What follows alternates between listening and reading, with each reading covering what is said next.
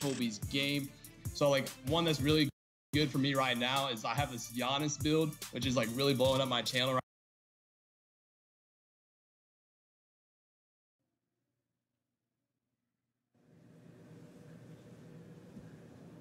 Just awful news this morning as we learned that one of the real bright spots of this NBA season, of course we're talking about Zion Williamson, will be sidelined for the foreseeable future with his injury. Oh no, Hank. Yeah, you echo the sentiments of just about every basketball fan everywhere, Hornet. This is a guy unlike anything we've seen before in the association, and it would be a disaster if he didn't come back 100% from this. Yes, so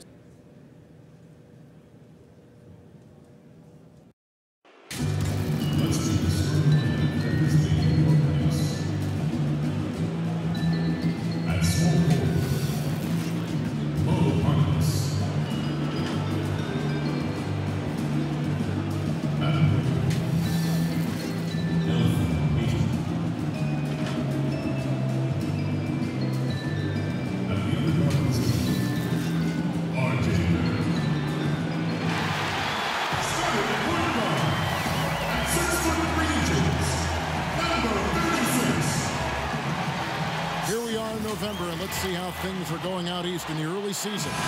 Taking a look at Boston. They reside in the 7th slot right now in the early part of the season. And, of course, the Knicks.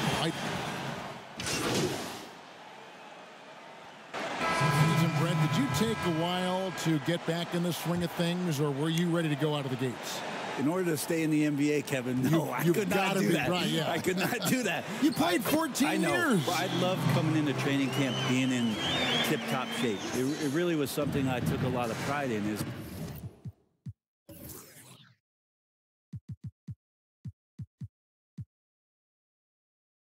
That I wanted to be going so that our practices for our coaching staff was something we could get through. Now, I understood the role of other guys on the team where it might take a little while for them to get going, but for my mindset and my confidence in the year, I wanted to make sure that the off-season and the work that I was putting in, because that's where players improved the most, I was going to come into camp ready to go. Shea inside. And that one, good. Hard work inside on the basket. Shea silencing some of the doubters out there in terms of his effort. To the paint. There's Portis. Shea with the block. Green deciding where to go with it. And there's the pass to Williams. Good. And it's Green picking up the assist. And now it's a three-point Celtic lead. Yeah, 3 consecutive field goals have come right at the rim. The D had better start buckling now. Jacks up a 3. Hudson can't hit. And so Green will bring it up for Boston. This game coming after a loss against the Bucks. Yeah, you could see they were pressing in that one, and the shooting percentages dipped because of it. Yeah, I'll say anytime you're having trouble getting over that 40% field goal mark, it's probably not going to be your night.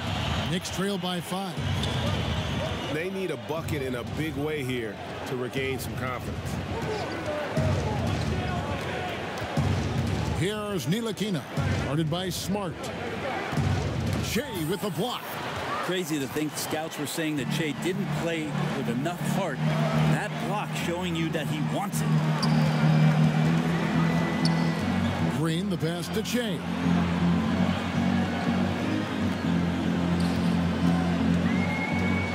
Low block shot on the way. And there are the Celtics with another basket. And not hard to see why they are giving up points on this run. Just too many good looks from in close. Here's Ntilikina, guarded by Smart.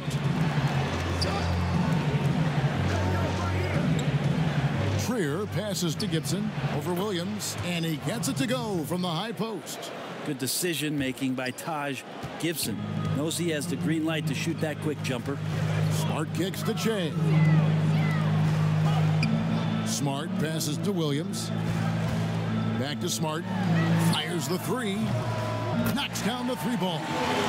Smart's got 7 points. Not the biggest fan of that shot, but he had the space to get it off, so why not? Dotson the pass to Trier.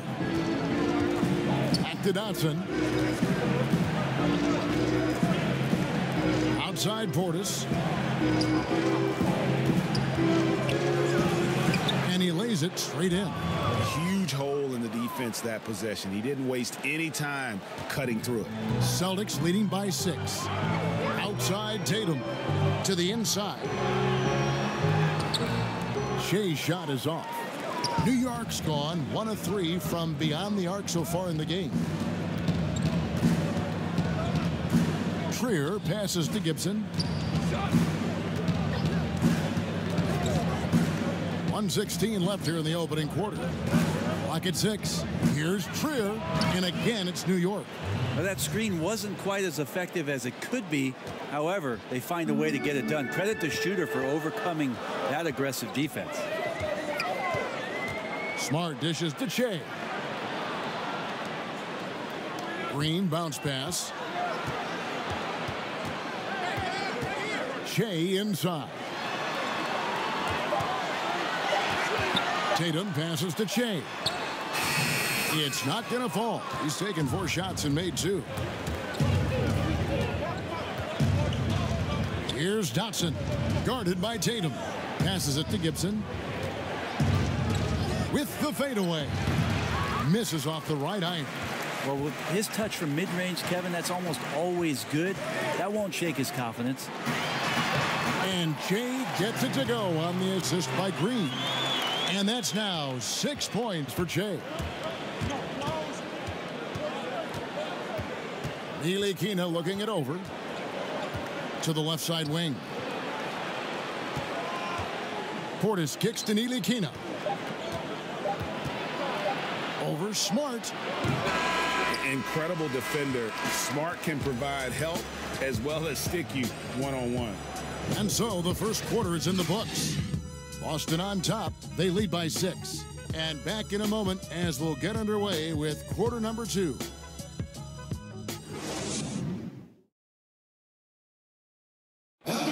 Bobby Portis, who's known for his work ethic, said he learned a lot from his mother. She gets up at 3, 4 in the morning and gets off at 1, 2 in the evening. You know, she works hard. And she was a basketball player in her own right. Greg, a scholarship at Jackson State University. Yeah, and gave up basketball when she had Bobby, but she encouraged him to pursue his dream, and she said now she's living her dream through him. And for those of you just tuning in, the second quarter of action is where we're at right now. What do you guys think about the Celtics here in this one? Well, credit their anticipation skills on the defensive end. They forced a number of turnovers. Just playing some real gritty defense right now, just getting up in bodies and forcing a lot of turnovers. Williams is out there with Shea. Then there's Smart. Then there's Murray. And it's Green in at the 2. That's who's in the game for the Celtics.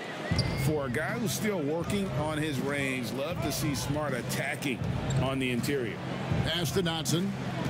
Outside Gibson. And he banks in the layup.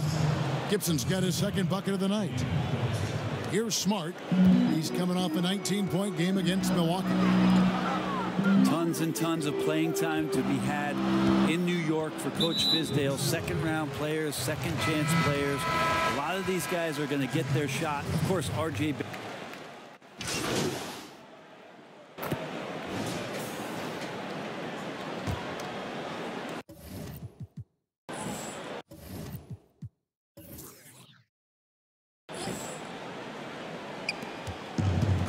Shot from the inbound, and it's good on the layup. Smart's got 4 points in the quarter. And last season, Brent, guys like Robinson, Dotson, and Moutier, they all got to see the floor for the Knicks. Yeah, those moments helped, although all of those guys are not back with the Knicks this coming season. But that younger talent getting out on the NBA floor for actual NBA minutes could help them to play a pivotal role moving forward for those players. Shea passes to Brown. Portis against Smart. And there's the whistle. 3-second violation. Here's a look at what's coming up for New York. On Sunday, they'll tip off a homestand starting with the Sacramento Kings. And then on Wednesday, they'll be playing against Blake Griffin and the Detroit Pistons. they've been looking out of sync offensively. Yeah, their offense has ground to a standstill. Pass to Trier.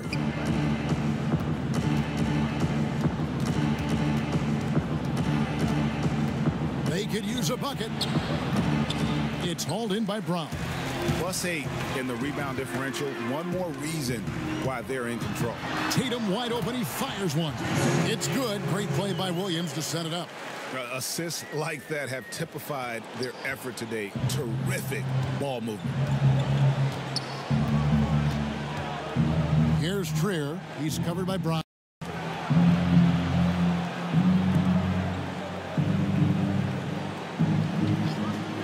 Here's Trier. Williams with the block. The amazing thing about Williams, yeah, he can block shots inside, but he can also block shots out on the perimeter. His ability to play in space means he's more than just a rim protector. Doesn't care where you're shooting from. Shea kicks to Brown. Shot clock at 6. Back to Shea. Looks good, is good. Bucket number 4 from the field. He's taken only 6 shots. Fantastic ball movement. They're picking them apart with their passing. New York calls timeout. And the movement to bring the NBA back to Seattle, the Pacific Northwest. Brent, you played there half a decade. I know you've got fond memories.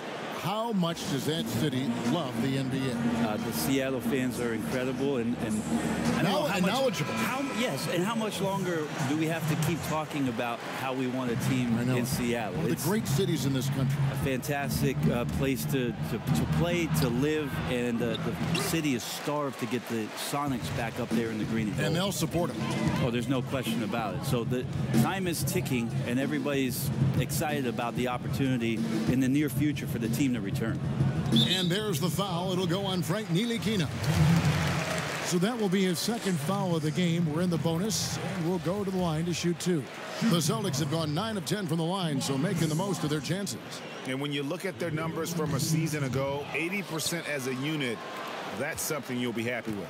Yeah, nice job of drawing the contact and creating opportunities at the line. 1:06 left in the first half of the game. To end the run. And off target that time from Trier. No doubt the quarter just not going his way. Still scoreless. Shea's shot is off. And he thought he had a clear path to the hoop, but the defense didn't give up on that play and cut him off. New York, no good that time either. All the energy is on the other side right now, and every miss just makes it worse. Well, the other team is scorching hot, and they come down on this end and can't find a way to get the embers going. As tough as they get, Smart's a bulldog out there, does a good job of drawing contact, oftentimes by initiating it. And so, Smart nails both of them. 36 seconds left in the first half of basketball. Here's Trier. He's covered by Brown. Outside Portis.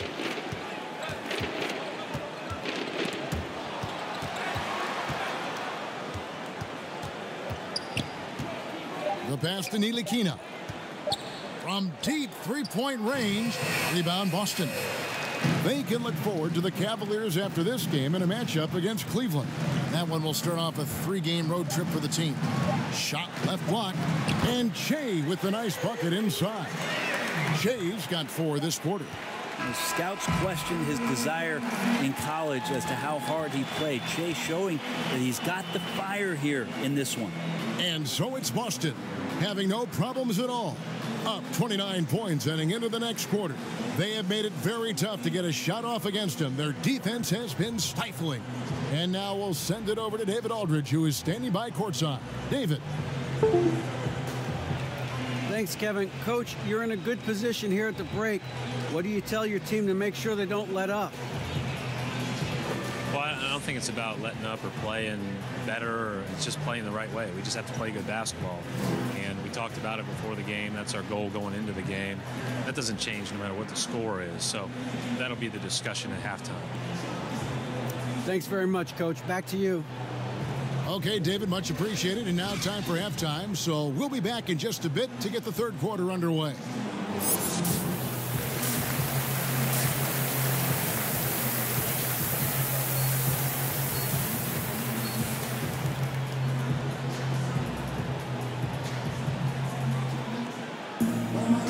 Wasn't too much drama in the first half, but maybe things will tighten up here in the second. You know, Marcus Smart has been really making it happen. Something has kicked him into gear tonight as he has done work. To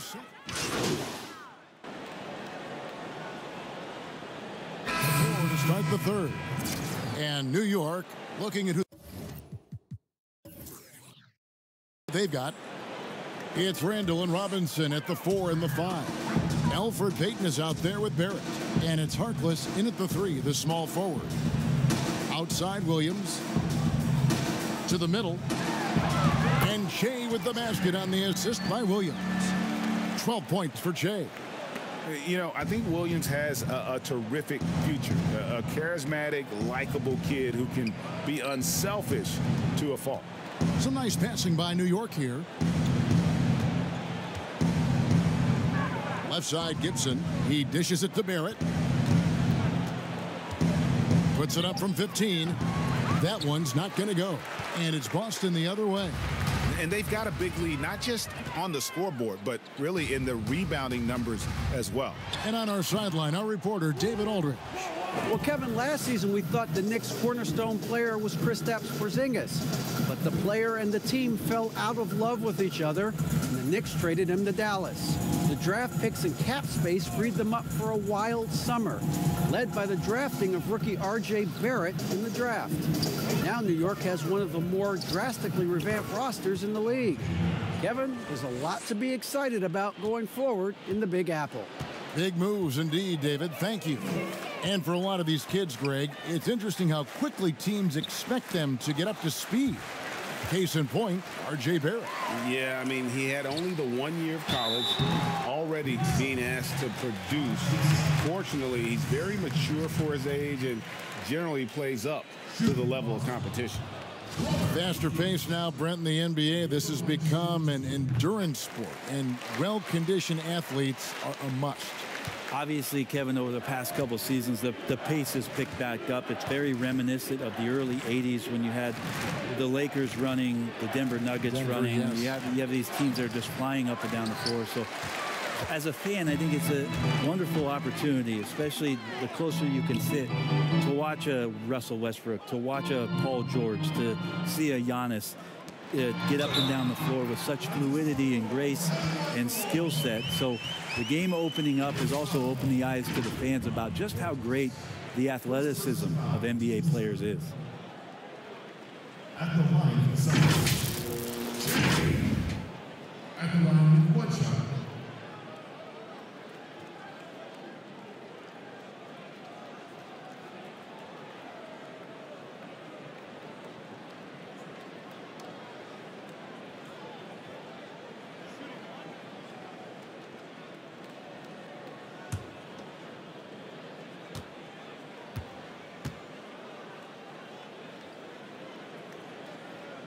Free throw no good for Shea.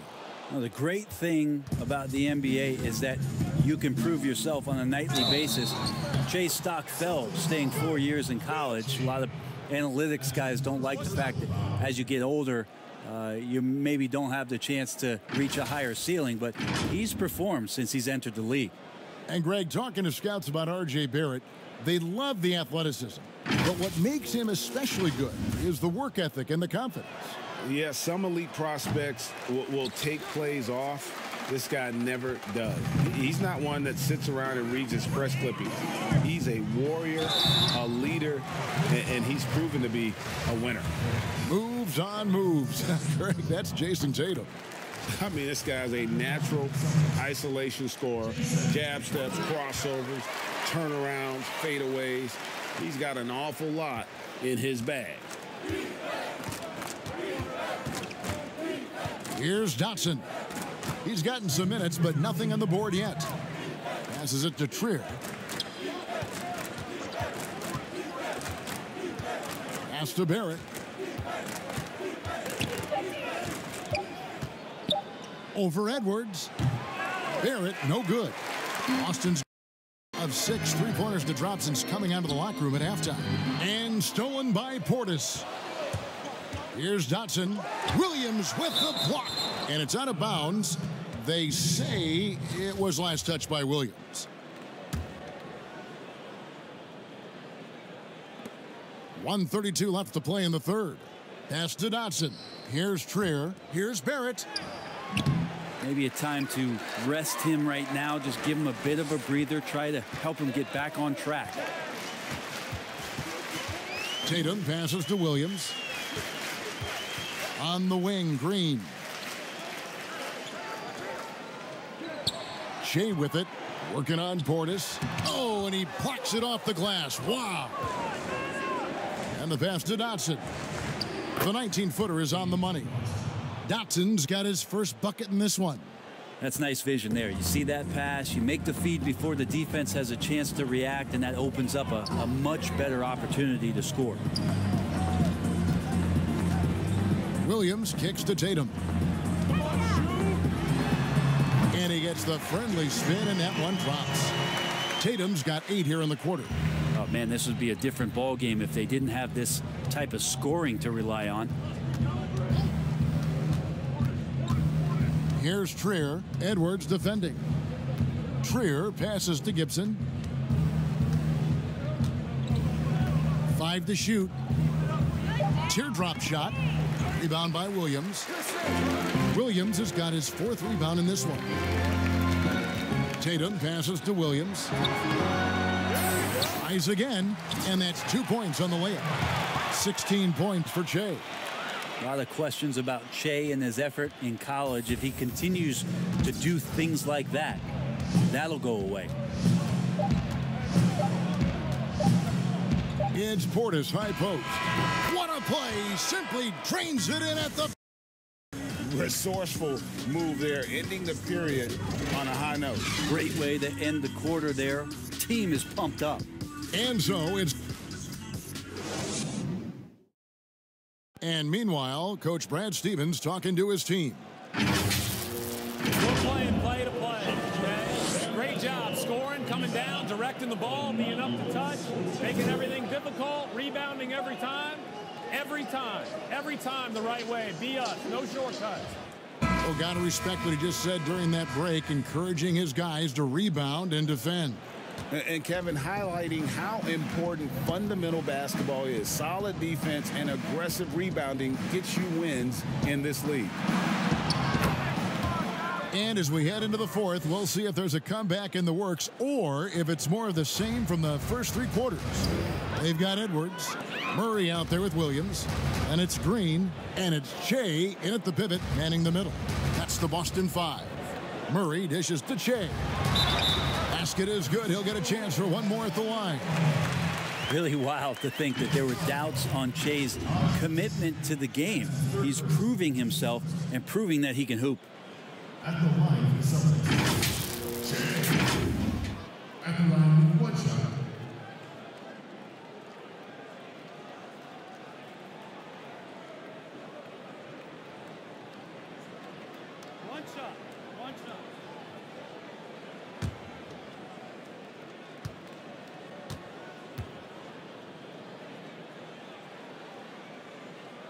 Free throw no good for Shea.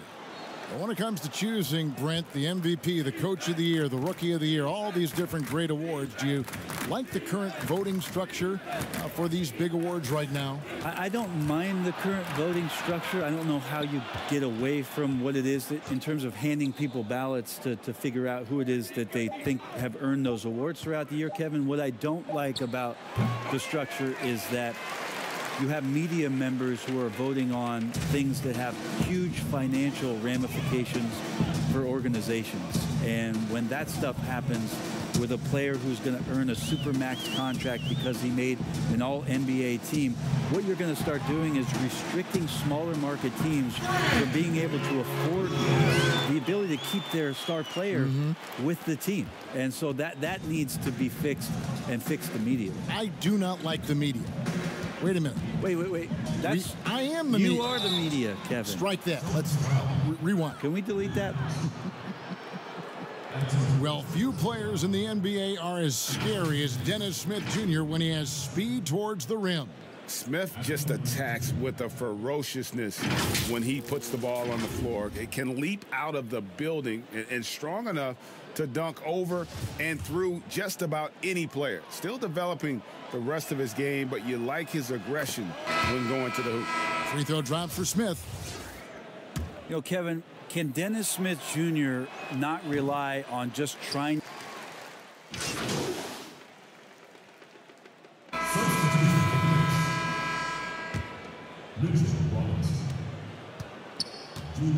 Peyton looking around.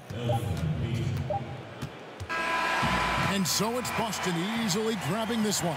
It was a tale of two teams tonight, one that was in total control, operating flawlessly, and the other just searching for answers that they could never find. I mean, the energy here is just so tremendous. Fans involved from the get-go, and once they started to really pour it on, it was fun to see that rhythm and flow from their perspective. Thank you for joining us. That'll do it for now. For Brett Barry, Greg Anthony, and this is Kevin Harlan saying thanks for watching. See you later.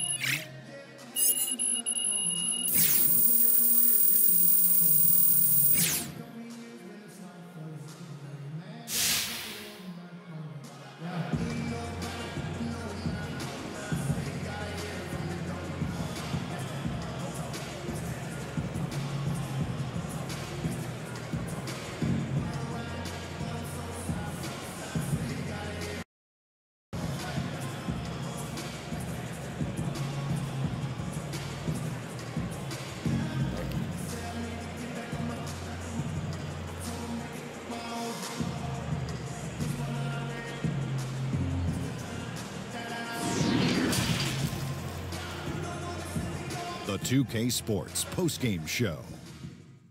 And we welcome you back. I'm Ernie Johnson. We got Shaq here. We got Kenny here. With this one in the books, we've got a special postgame guest joining us. Hey, it's Shaq. You guys stomped that team, and I mean literally. Wasn't even close. When did you realize this game was yours to lose?